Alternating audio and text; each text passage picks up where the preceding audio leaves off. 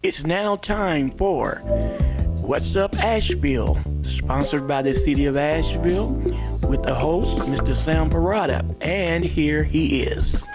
Hello Asheville, how's it going? Welcome to What's Up Asheville here on WRES 100.7 FM. I'm your host Sam Parada, and today with me we're going to talk about the neighborhood matching grants again. We have Meredith Friedheim, my co-worker here in Cape, and then today we also have two special guests, Billy and Sekou, from representing the Southside neighborhood, and I hope I said your name correctly. Yes, you did. How are you guys today? Doing well, thank you. Yeah, doing great. Thank you for coming. So there are some changes happening to the neighborhood matching grants coming up, right, Meredith? Yeah, so the Neighborhood Matching Grant Program, this is our fourth year, and we've made some smaller changes, but the big one is that we're on rolling applications, so there's not a hard deadline, and neighborhoods can apply at whatever time that works for them. And again, I'll just say who I am for a second. I'm Meredith Friedheim, Neighborhood Services Specialist, and I work in the Communication Engagement Department at the city, and it is a really rewarding part of my job to manage the Neighborhood Matching Grant Program. It's been around since 2021. We've had 36 projects get funded in those 3 years, so looking forward to this upcoming year.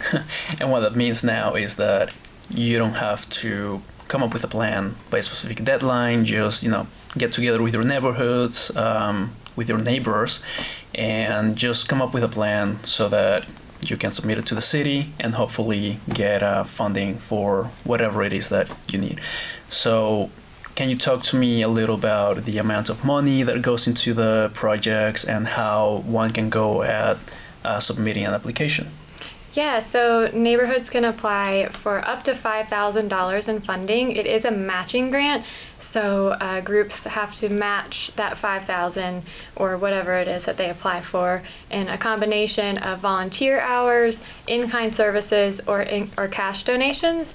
And the volunteer hours, 50% of the match has to be in volunteer hours, so that is one requirement there. And the project the program funds a variety of different projects. We really like to leave it up to neighborhoods to imagine and self-determine what they want to see and what is going to be seen as an improvement for them.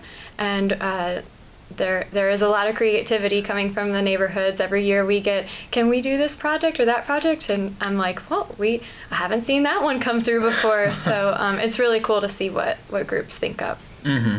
And so this year you're also doing a workshop for neighborhoods or just people to show up, and what goes on there?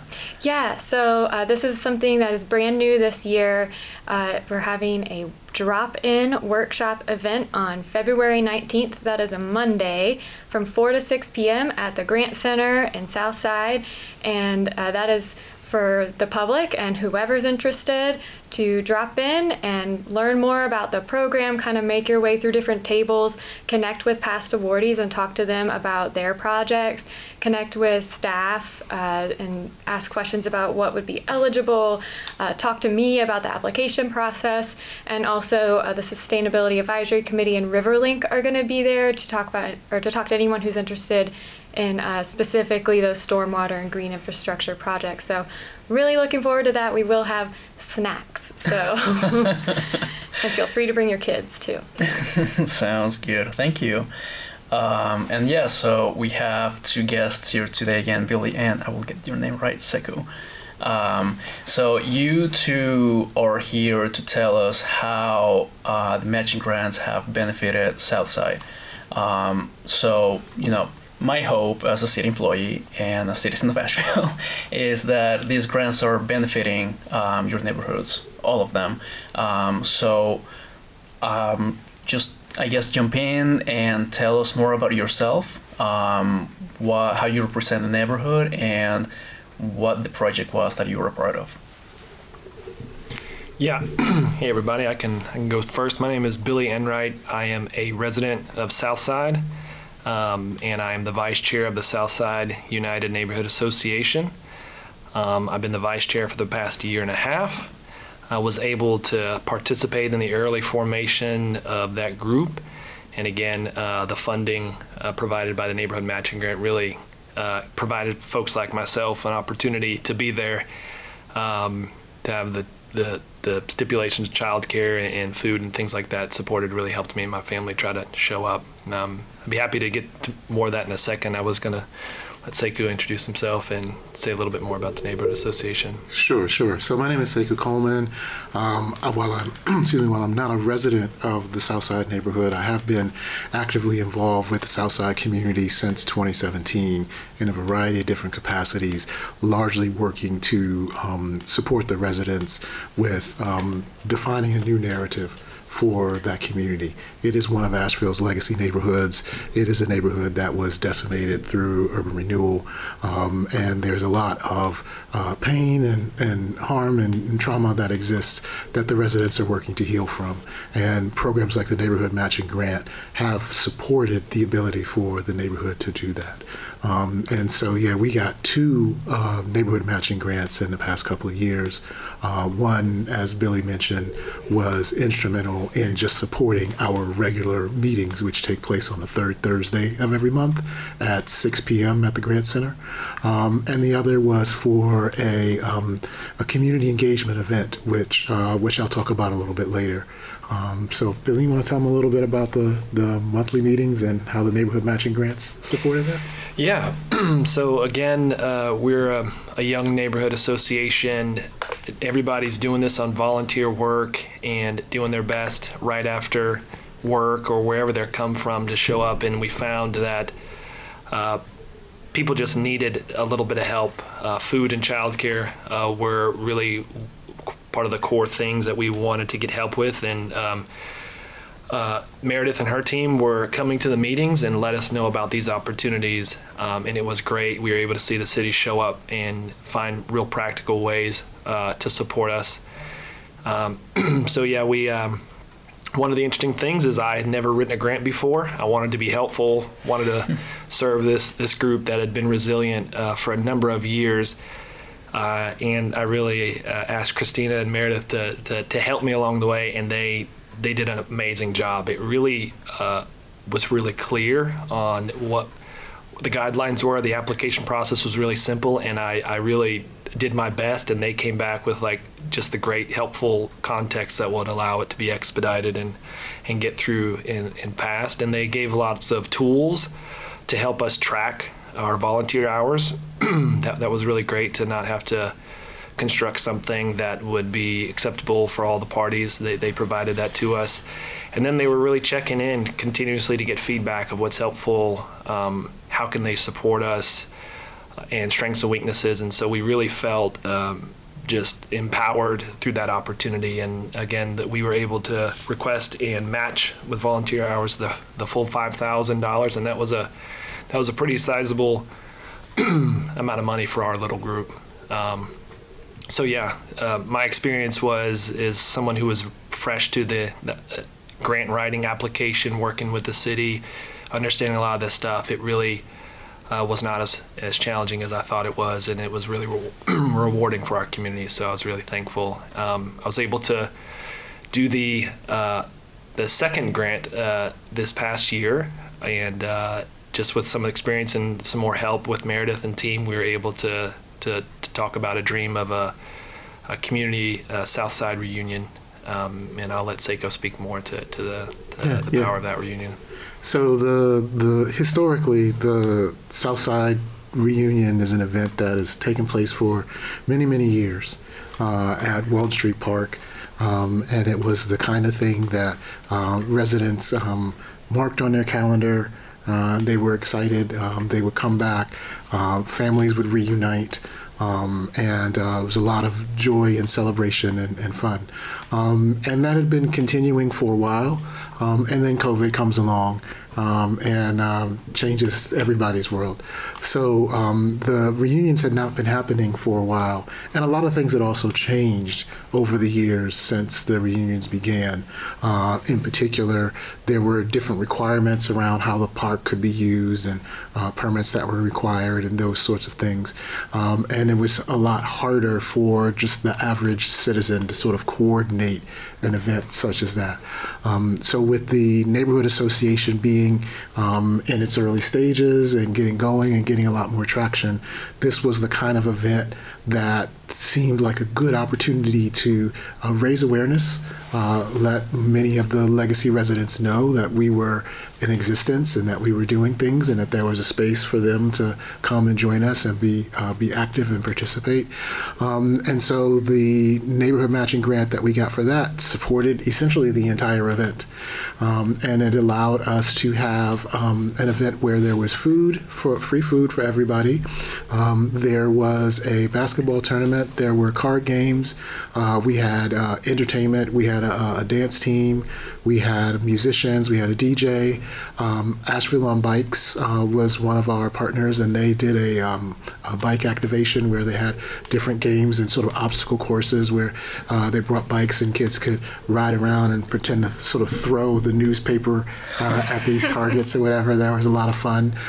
We had the team that normally provides our childcare, Stellar Network. They operated a kids activity space where they did face painting and some games. So it was really just the space to bring everybody together, and it was a really, really good time. We got some wonderful photos of the event. Asheville Citizen Times sent a reporter, and there was a nice write-up about it in the newspaper. And so it was a really, really good opportunity, and we're looking forward to continuing it and moving it to the time that it traditionally has been, which is Labor Day weekend. So we're already in plans to get that going and make it a regular thing. And we're grateful for the neighborhood matching grant to support this opportunity. Yeah, and it sounds like because of this, you are collaborating as a neighborhood, events are happening. Do you find it like you're going to keep using the grants moving forward for, whatever it is that the neighborhood needs? Yes, you see that. Absolutely. We're already talking about the next grant that we want to apply for. One of the things that I think is really great, just echoing what Billy said earlier, is that these are really good entry-level grants. I've been working in the nonprofit space since the mid-'90s at a variety of levels, including, being an executive director for a nonprofit at one point. And grant writing can be very intimidating and very labor-intensive. And this process is neither.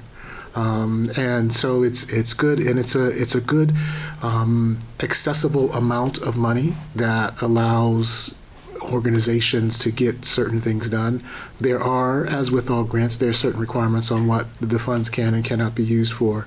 And I do think it's important at least to keep in mind for those entities that have not applied for a matching grant in the past, these are generally reimbursable funds.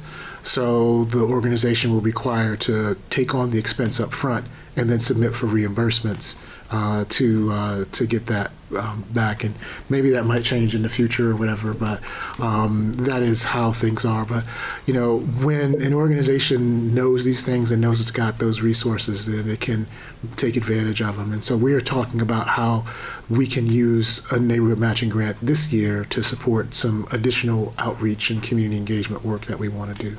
Yeah, and you mentioned how easy it is for this grant to work, and I think that really shines a light on the work that Meredith and Christina have put together. They're available. They are incredibly helpful and well-knowledge in what they do. So thank you. Yeah, and I just want to say, the city or we are in no way trying to or attempting to take credit for these awesome projects that the neighborhoods are doing. Like, this is totally dreamt up by the neighborhoods themselves, and the reason we take this opportunity to be on this radio show, etc., is to showcase the cool things that neighborhoods are doing and hopefully get more diverse, different neighborhoods applying for these projects. What Sekou mentioned about it being generally a reimbursement grant, that is correct. We can do an upfront payment, but it has to be spent in 30 days, so you sort of have to have everything lined up. Just being local government, it can be a little difficult being we're figuring out all that finance stuff because we have to be extra responsible about our public dollars, but we are trying to be a little bit more flexible on what funds can be spent on. One thing that we have changed this year is stipends are allowed, and also entertainment, which I know was a thing for the Coming Home reunion event, so that we could pay for something like the dance troupe next time. So that's really exciting. And also, I think one thing that's important for anybody who's part of a neighborhood group is you do not have to be like a 501c3 or have your financial, a bank account situation. I know that Southside, went through a nonprofit as their fiscal sponsor. So you do not have to have that stuff figured out. You can go through a partner organization for that. And I don't know if that's overly complicated. You guys already had a relationship there, but yeah. Yeah, well, so that all sounds, for me, for example, all of this sounds really difficult to do. But I know that I could always reach out to you, show up to the workshop, just learn and ask questions because we will help you. And that's a part of being the local government. We don't have the funds of the federal government or even state government, but we try our best with what we have, which may not be a lot, but it's often enough to make a difference, as you both have mentioned. And I'm really hoping that all these amazing events continue going for the next foreseeable future. And the goal would be you never need us again, but we're always there when you do need us. So again, thank you, Meredith. Really good work. And I just want to make a quick point too. The grants are not just for events, correct? So they can be for a variety of things. Yeah, I can give some examples, and there's encourage you to visit the website to learn more, but groups have done things like a trailhead kiosk, community garden improvements, plantings in the public right-of-way, neighborhood entry signs, invasive species removal along a greenway. So there's a lot of those kind of physical improvement stuff. And then also, the Southside United Neighborhoods first grant was for capacity building. So that's kind of a wide a range of things that you could do that involve capacity building. The whole point behind the program is to strengthen partnerships and for neighborhoods to be able to build capacity. And in a lot of areas of what the city does and sort of why the city is doing this is we don't get the opportunity to empower neighborhood groups or residents, and we're trying to do better about that.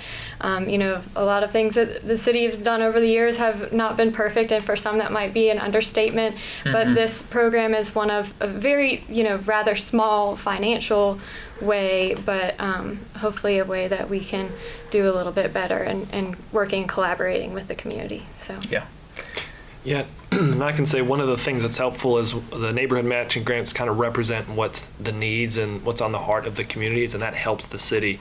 All the changes to what's being allowed by the neighborhood grants and the changes of the strategy, it's actually the city hearing what the needs are, especially to get these smaller organizations going. So I do think it's helped us build better relationships with the city and all of the learnings and things happening. Again, folks like myself who are new to engaging with city, county officials and things like that. It's a steep learning curve, but with the neighborhood matching grant, you're able to build those relationships and build that trust and just kind of learn a little bit more. So there's been a lot of other opportunities that Meredith and team have let us know about, and it's just great to have that relationship there to support us. Yeah, and you're building, how often do you walk down the neighborhood and can say that, oh, that person is X and Y, first, last name, with how many children. Like, you get to know your neighbors. Yeah. You get to know the history of your neighborhood, whether it's good or not so good, and work on improving it. And it takes a little bit of everyone. The city has services that the population is not either aware of, or there is not much input they have on it, such as, I don't know, trash collecting, waterways, whatever else that we do. We do so many things. But there's also the aspect of building those relationships, making sure that, we're doing what we can for you. And sometimes, it's not just writing a check, but we're working with you. So thank you for bringing that up, because it's part of why we work for the city. We want to make sure that everyone feels like they belong. And I know historically that's not been the case for many populations in Asheville. And I'm also kind of new to Asheville. I've been living here for almost 3 years now.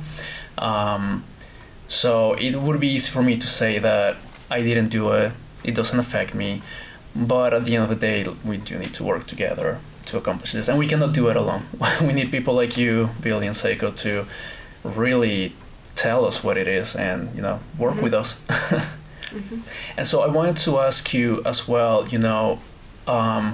you applied for the grant and you got in touch with Meredith and Christina, and you got to work on a plan. But when it comes to the project management, the actual, taking steps to make it happen, how was that for you? For me, the first grant, which was capacity building, I was luckily stepping into a structure that was already there, just not supported with a lot of funds or things like that. So what it did, it really enabled us to continue doing it the way that we'd like to do it. I know Sekou and Shavonda and the leadership that were there in the early days were really just doing their best with just needing a lot of people to pitch in, but it definitely gave us some confidence that we could have regular meetings and feed people and have childcare for a year, which it's a big deal to be able to give that commitment to where people show up. And we had a couple of days early on before we got the grant where our kids had to kind of be in the room next door, and we were in and out. So yeah, it was definitely huge for us to have that confidence, that peace of mind to execute. I, with this whole conversation about capacity building for Southside, I know y'all just turned in the plan on the page for the city. I feel like it all relates. And, what if you were going to tell folks out there what Southside United's goal is, or ask, in your one elevator speech, what is Southside doing? What is Southside about? Well, I think the most succinct way to explain what's going on and what has been going on is amplifying the profile of the neighborhood, honoring its history, and as I mentioned earlier, crafting a new narrative for the future. The neighborhood has been late to the game, if you will, in terms of forming a neighborhood association. And there are other, particularly legacy neighborhoods, such as, Burton Street and Shiloh and East End, that have been doing the work that we've just gotten started doing. They've been doing it for 10, 20, 30 years.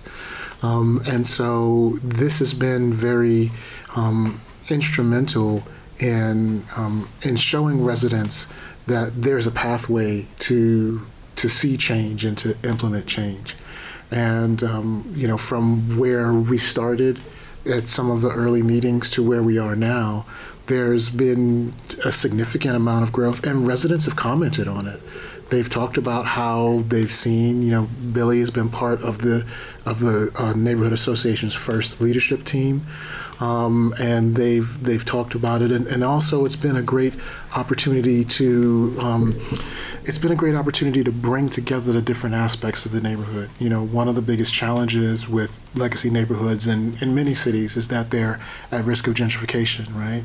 And Southside is no stranger to that. It's one of the most rapidly gentrifying communities in the city, and so you've got residents like Billy who moved in just a few years ago. This has created an opportunity for him and his family to be deeply engaged, along with residents who have grown up in the neighborhood and have owned their homes for 30, 40 years or more, and to work together around issues that impact both of them. Because whether you just bought your home or whether you've owned it for decades, you're still impacted by the same things, right? If people are speeding down the street, that's an issue that's going to affect your kids as well as grandkids and somebody else's kids, right? If there are other kinds of things that need to be addressed by the community, then the neighborhood association creates a space where that can happen. And it didn't exist before we got it started, and the neighborhood matching grants were a huge part in keeping the continuity and the consistency of the meetings to the point where people could see and say, oh, okay, this is what's going on. Because that's also one of the things that happens in a lot of these communities that have been significantly impacted by urban renewal. There's a trust issue. And so I hear these people say this thing, but I'm just going to sit back and see how that's going. And so by meeting consistently month after month after month and doing events and being there, people come through and it's like, okay, well, this is my first meeting, but I've lived here for a long time and I'm ready to get involved. So that's really what it is that we're trying to do, is to create that space, create that container so that the neighborhood has the ability to define its future and create the types of things that it wants and needs to thrive. You just got to look out for each other. Exactly. So we are running to the end of the show. Thank you so much for sharing all of this. I just wanted to take a little segment at the end to talk a little bit more about the workshop coming up. You'll both be there. I hope so. Yeah. We hope to give a similar message of just get in there and maybe a couple hours worth of your time. It could make a huge difference. Oh, for sure. I think the first step is just showing up. Really, show up, learn about it, talk to people who've done it. So Meredith, you said February 19th. February 19th, which again is a Monday, 4 to 6. We wanted to catch people who were getting off work at 5, but also, be a little bit earlier. And yeah, come in, and we're hopefully going to be offering a little giveaway to people who stop by all the workshop stations, so a little bit of incentive there. And yeah, if you are thinking about the Neighborhood Matching Grant Program, if you're curious about it, if you've been a past awardee but you have a totally different project or totally different neighborhood leadership, or if you feel totally confident you're already going to turn in your application but you just want to come say hi, we would love to see you February 19th, 4 to 6 p.m. at the Grant Center. So if I'm a first-time goer, what can I expect when I come in? Hopefully a smiling face when you walk in the meeting room door, and we'll sign you in, and we'll probably have some folks from the Neighborhood Advisory Committee there as well. I'll be there, and Christina Israel will be there to talk about what the program is as kind of like the first station and just to greet you, and then you'll kind of work around what are some project ideas, who are some past awardees that you can talk to, different stations with displays and photos, and hopefully we'll use the TV in there to do a slideshow or something like that. And you'll also be able to schedule a consultation meeting with me or any staff to do a walkthrough or just a phone call. We can go ahead and get that on the books while you're there. So. Perfect. Thank you. And I just want to say, I don't think I've ever seen you frown, so always smiling. Trust me, I have other moods. So yeah, show up, learn, apply. Maybe your idea is crazy. Maybe it's impossible, but hey, maybe Meredith can work out some details to make it happen. And again, thank you for showing up today, because what I love to see with things that come from small governments, because it's difficult. We're not that heavily funded. And whenever we have a success story, it's really nice to just get it out. Like, please come talk to us and, just participate in what we do. I want to come from your mouths, but I think this has been an improvement to your community. Hopefully you can see more of it. And yeah, you just came from applying and working with us. Yep, definitely. Absolutely. Thanks so much for y'all's time, Sekou and Billy with Southside, and for your time in general to your community. Yeah. Thank you for having us. It's not easy. And just want to shout out Southside. Show up to the meetings, help us out. We're carrying a lot of weight for the community. We have big dreams, but we need to stick together. So please show up if you can and try it out. And you'll come with people willing to get into the real things, and got great leadership, got great people around us. Third Thursday of the month, 6 p.m. at the Grant Center. With a fresh, healthy meal provided by Southside Kitchen every month. And I hope that you guys become a shining example to every other neighborhood in Asheville.